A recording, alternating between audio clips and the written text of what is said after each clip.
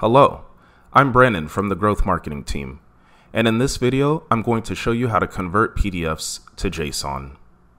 Once your parsing rules are set up and the data you need is parsed successfully, you can easily set up a download for your data into a variety of formats. To begin, navigate to your parser and click the Downloads button on the left.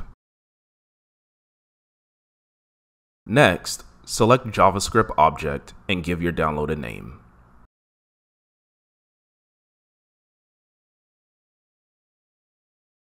In the Include Data From, you can select your setting from the drop-down. Under Advanced Configuration, you'll find that the download includes a few additional customization options for the range of data, access, included fields, data structure, and case sensitivity. In this case, I'll leave everything as default. Once these options are saved, a static download link is generated that you can always use to grab the latest parsed data from your account.